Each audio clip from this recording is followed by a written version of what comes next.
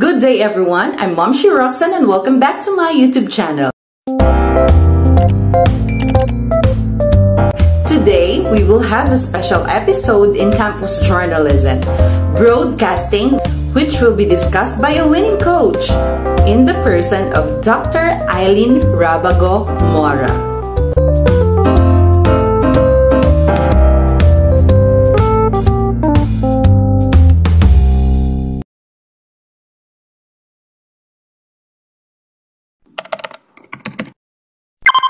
Great day everyone! Welcome to another virtual learning session with Ma'am Roxanne, and I will be with you today as your guide in this specific learning episode.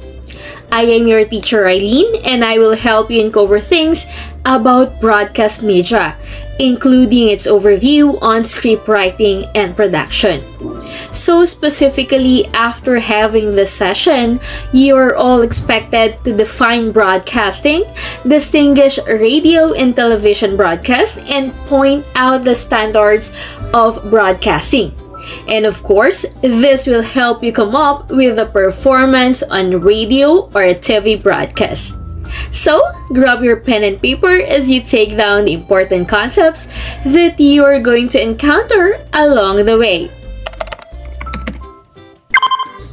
By the way, journalism in a broad sense is the collection, preparation, and distribution of news and related commentary and feature materials through print and electronic media such as newspaper, magazines, books, blogs, webcasts, podcasts, social networking, and social media sites, and email as well as through radio, motion pictures, and television. And I guess that already set your mood on our today's topic. We are going to start with how broadcasting is being defined from various contexts and resources. From its root word broadcast, Merriam-Webster Dictionary defined it as to send out or transmit something such as program by means of radio or television or by streaming over the internet. While in the context of a study, Hamburg College Institute of Technology and Advanced Learning described the term broadcast media as something that covers a wide range of different communication methods. That includes television, radio, podcast, blogs, advertising, websites, online streaming, and digital journalism.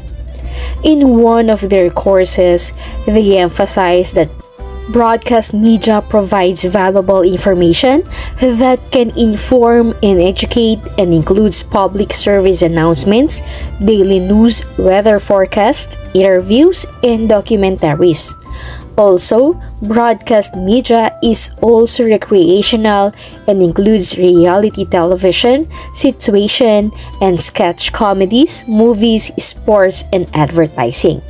But, as I mentioned a while back, we are going to focus on how it is being used on campus journalism. And speaking of broadcast media, don't you know that Philippines is perhaps the only Asian country that has the highest number of broadcasting stations whose operations come under the supervision of a broadcast media council? That's from Ernesto Sonko on his published article entitled Broadcasting and the Philippines' Involvement in Development. So, we are going to focus on radio broadcasting and TV broadcasting as I mentioned earlier. Specifically, we are going to take the context of how this medium promote journalism in schools and universities presented into different categories. So let's try to enumerate and discuss some of the significant differences as well as pointing out some details on script writing and production per se. Television and radio broadcasting involve the production and performance of news and entertainment programs. Technological developments relating to broadcasting have been progressing very rapidly. That is, the working system and devices in the broadcasting system contained in radio stations and television stations So specifically, radio broadcasting is a general approach to which sound is transmitted to a bigger audience, be it transmitted through radio or over the internet. The aired material determines its category and not its medium. It is defined as transmission of audio, sometimes with related metadata, by radio waves intended to reach a wide audience. On a standard radio broadcasting procedure, the people involved are the following. We have the director, the scriptwriter, the technical director, who can also be the technical specialist, the talents, referring to the anchor, co-anchor, news presenters, and the infomercial specialist. While TV broadcasting refers to a telecommunications network for distribution of television program content, where a central operation provides programming to many television stations or pay television providers. This includes your anchor or anchors, reporters, producers, who can also be the director or the floor director, video graphics editor, video researcher, and the production assistant, and of course, the video journalist or the cameraman.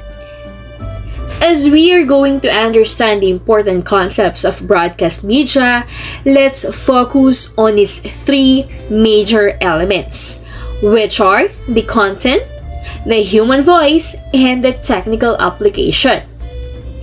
First of which is the content, which serves as the core of the broadcast piece, while human voice refers to the heart and soul of the broadcast. And lastly, the technical application that gives dynamics to the actual broadcast. This time, let's discuss them one by one. Part of the content is your script. The script refers to the written material, which indicates verbal and non-verbal action that has to go in the program. It tells us what to do and what to say, when and how. We need it to ensure the accuracy of information, ensure the continuity of the program, and maximize airtime since we only have limited time allotment to follow. It serves as a Bible for both the talents and the technical specialist or the whole production staff. Specifically, when we are writing our news for an on-air segment, we have to remember that broadcast news writing uses a different structure than print journalism. News must be direct to the point, simple and short as possible, as we aim to write for the ear. That's why we have to consider the element of immediacy, meaning we have to talk in present tense. That means avoiding too complicated words or words that implies different meaning when heard. Abbreviations must be properly presented, as well as the attributions and quotations. Be cautious also in the use of the pronouns. These concepts will lead us to the 4 C's of our news stories. That's correctness, clarity, conciseness, and color. We say correctness when we are dealing about accuracy, while clarity means being easily understood. Conciseness would mean brevity or shortness, while color means interesting. Sample news content may include international news, national news, local news, entertainment news, and sports news. This applies to both TV and radio broadcasting. Also, an infomercial or DevCom may be included to break the monotony of news presentation. Its main purpose is to give information while entertaining the listeners of the viewers. This time, let's try to look into some specific features of a TV script and a radio script. First is to look into a TV script. An audiovisual script for TV broadcasting includes two components, which are the visual and oral. We say visual because it will tell us what we will see on the actual prod, like photographs, artworks, graphics, text, and labels, while oral determines what we need to hear. This includes human voice, the music, and the sound effects like the signature music bed, the transition sounds, and others that will establish the setting and the atmosphere for the viewers. As a script writer on a TV broad, we must view video before writing the story because the words must match the video since it is easier to change or adjust the words than the video. Also, we must identify people shown in stories quickly as we don't want to leave our viewers guessing. Let the picture tell the story. Use words to clarify items that are not obvious from the video. And for the basics of a radio script, radio stories should not be longer than 45 seconds. Usually, 3 or 4 sentences will do. While the newspaper reporter might take 700 words to tell the story, you'll often have no more than 75 to 80 words on a news broadcast. Also, it should be conversational in nature. Let us keep our stories simple. Use simple sentences with active verbs to make our broadcast effective. Other things to consider in the content of our script is the bumper. This refers to some lines between the news and commercial breaks. Its function is to tell the listeners that there will be some more news coming up. One example of bumper is, "We will be back with more news after these reminders." Have you heard one like that before? We also have the teaser, which is used to stimulate curiosity so that the listeners will stay tuned in hearing what it's all about. Aside from the bumper and teaser, we also have the billboard that is usually heard after the news.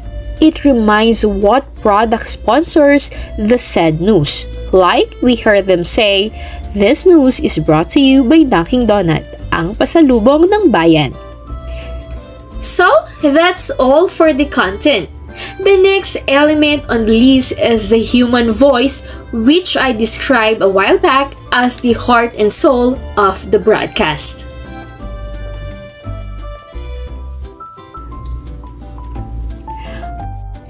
Part of this is a broadcast delivery that encompasses the texture, pacing, and the impact of the human voice.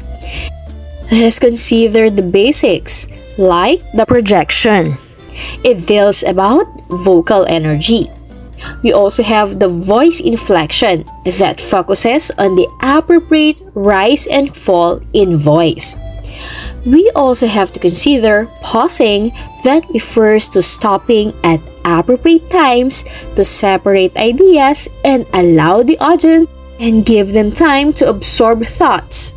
And the vocal stressing that gives emphasis on the appropriate words in each sentence to communicate the desired meaning. Along with this is the mood that refers to the expression of happy or sad feelings through the voice. We also have the texture that refers to the quality of voice. Stress that makes some words more important than the others. And lastly, the pacing that indicates whether words are being said in various speed. And finally, we have the third element, which is the technical application. It is characterized through the bed, which refers to the production element, usually instrumental music or sound effect played in the background.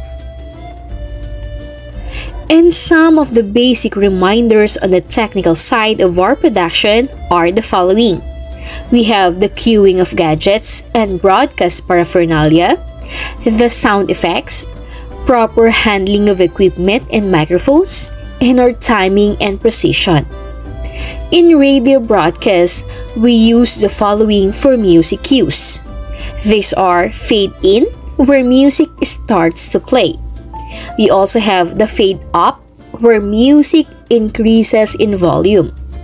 Fade under means music decreases in volume, while fade out means music gradually decreases till it's cutting. Another cues are establish, that means broadcast content being played is already in steady level. We also have the crossfade with, which means that the first music fades as the second music increases. Dead air means silence for 3 seconds. Other terms are ad-lib, which means speech that has not been scripted or rehearsed. And the time check, that means the live announcement of the exact clock time. All these instructions for the technical specialist must be encoded in all capital letters and underlined. At this juncture, let me show you an example of a radio broadcasting script with some of its basic parts. I have chosen this since its production seems to be simpler and easier. So as you can see, we have here the slug line that composes the program title. The T or T refers to the runtime. That means this script is airball for 5-minute broadcast. Of course, we have to include the name of the anchor, the air date, and the production mode. Production mode determines whether it is live or canned. Of course, the first thing that we have to see on a script is a music cue. The music cue determines whether the theme music fade in, establish, then fade under 4, followed by the first line to be given by the anchor. SFX means the sound effect. That means we are going to hear for a laser bullet. Now, on our script, we have to include our station ID, the frequency, and of course, the program title. So, if you are going to notice, for the opening billboard of every radio broadcast, we include the introduction, the station ID. For station ID, we use DZ for Metro Manila, DW for Luzon, DY for Visayas, and DX for Mindanao. And for frequency, AM is for kilohertz, while FM is for megahertz. And kilohertz runs from 535 to 1605. Of course, we have to include the time check and the anchor's opening spiel. So here is an example of a time check, the opening spiel, and the headline of the news that we are going to present for the day.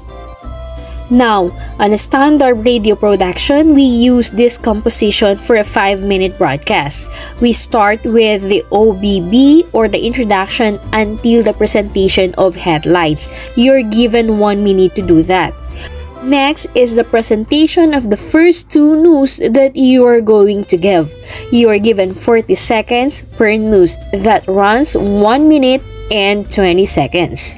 After which, to break the monotony, you can give the infomercial, and then followed by the 2 other news that you wanted to include on your news. And the last remaining minutes is the closing billboard that will include the name or presentation of the names of the anchors and the title of your broadcast. Now, these are the materials that you usually use when conducting a radio broadcast production. So of course, we have the microphone, we have the laptop installed with a mixer for your sound effects and music beds. We also have the printer for printing of your scripts, and other necessary instruments that can be of help in your overall production. For a TV broadcast production, it's quite complicated because you need to have proper lighting on your video production, as well as green screen setup and a computer installed with different video editing applications. With all the basics of broadcast media that you have learned today, our dear students, I do hope that you have clearly set your minds on how it works as you were able to grasp the standards of script writing and production through its elements, which are the content, human voice, and technical application. And let me leave you this quote from Roy T. Bennett, as he said, "Life is about accepting the challenges along the way, choosing to keep moving forward, and savoring the journey." Thank you for sharing your time with me, and good luck on your journey on your actual production. Till next time, bye! Thank you so much, Dr. Aileen Mora, for sharing your expertise in broadcasting. You can follow Dr. Aileen Mora in her YouTube channel.